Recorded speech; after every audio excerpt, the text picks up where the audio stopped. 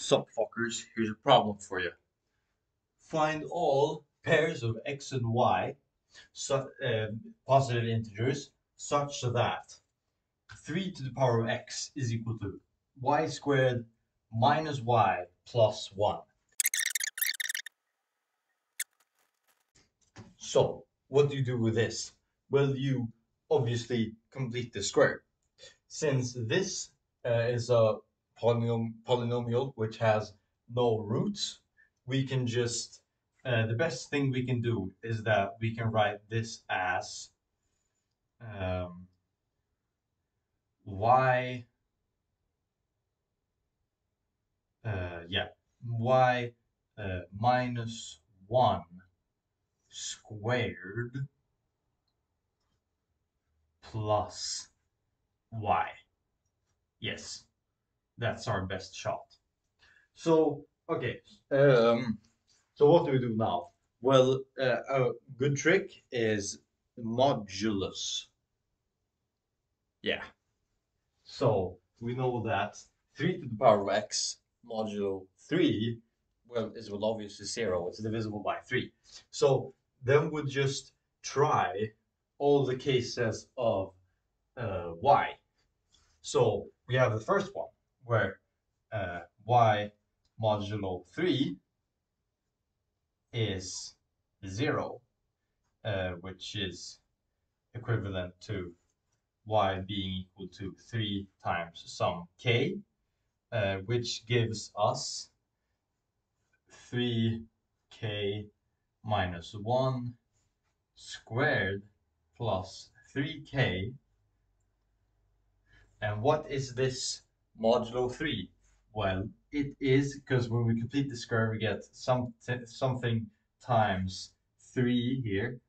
And then the only thing that doesn't have a 3 in front is the plus 1. So we have that divisible.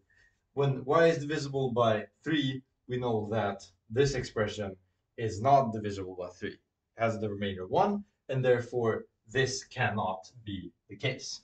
This does not work. So we have the next case. Y modulo 3 is equal to 1.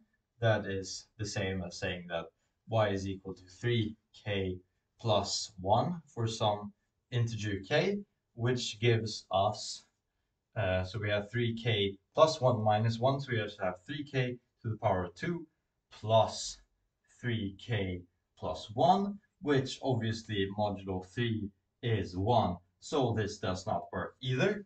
And then we have the third case, the last case, y modulo 3 is equal to 2, which is equivalent to y being equal to 3k plus 2, which gives us that 3k plus 2 minus 1, so we have 3k plus 1 squared plus 3k plus 2.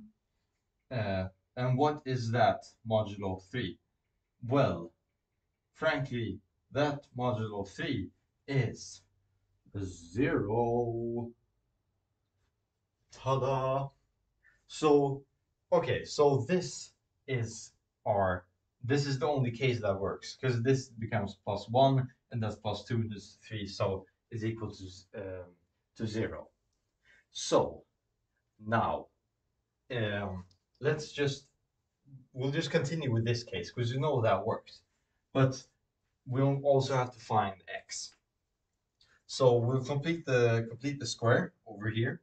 So then we get that 9k squared plus 6k, sorry, plus 9k, that because it's plus 9k plus 3 is equal to, we said that's 3 to the power of x. So we have the case where x is equal to 1. Then we have the case where x is, sorry, this is equal to 1, then k is just equal to 0. So that's already a solution we have. We can write that over here. We have that x is 1 and k is 0, meaning that y is 2. So that one works. So Now we investigate when k is bigger than 1. That means that we can divide by 3 everywhere, because and we will still have, if x is bigger than 1, then this is 3 times 3 or more. So then we can obviously, or sorry, we can always divide, um, because x can't be 0. So this is equivalent to k 3k squared plus 3k plus 1 being equal to 3 to the power of x minus 1. So now is the question. If this is divisible by 3, that means that x is 2 or bigger. Then we have that this has to be divisible by 3. And this is, for integer k's, never divisible by 3. So we know that when x is bigger than 1, we have no solutions. So, and because x is a positive integer, the only solution is when x is 1, and that is it's the solution we found. It's 1, 2. Maybe I can repeat this thing. Okay, so basically, if x is bigger than 1, then we have that this is 2 or bigger, so this is divisible by 3. Because if it is 1, then this is just 3 to the power of 0, which is 1, which is not divisible by 3. So, which makes perfect sense, because then it's 1, and then all the k's is 0, which means that y is 2, which is the thing we got before. So, if x is bigger than 1, that means that this is divisible by 3. And this is always modulo 3. This left-hand side is always equal to 1 modulo 3. So this has no solution. It can never be the case. So this is all the solutions there are, actually.